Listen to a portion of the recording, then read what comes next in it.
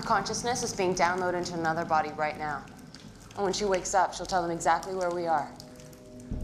She's right, we can't stay here. She's right, Mom. Sharon, the Cylon, is right.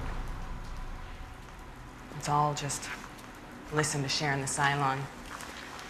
Do whatever she says, because that's a good idea. Hey, Kara, she helped me get this far. Okay, I get it. I get it, Hilo.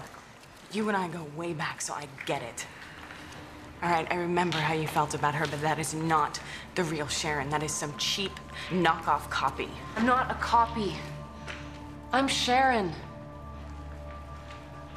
I remember the first day I met you, Starbuck. You were puking your guts out in the head because you'd eaten bad oysters on the bridge. Don't do that. Hey! I don't like it, and I don't like you. So the best thing you could do is just keep your damn mouth shut. Starbuck? Put it down, for God's sakes. What do you want from me, Hilo? She's a Cylon. You've been had. We've been had. So what, I'm just supposed to be nice to her? Because she says she's pregnant?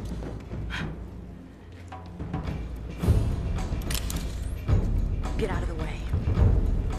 No. Carl, do not think that I will not shoot. I'm not gonna let you kill her. Okay? She's carrying my child. My God, men are so painfully stupid sometimes. How do you know that? I know, all right? She is not lying. They lie about everything, Hilo. Their entire existence is a lie. They're not human, Hilo. They're machines. You can't have a baby with a machine.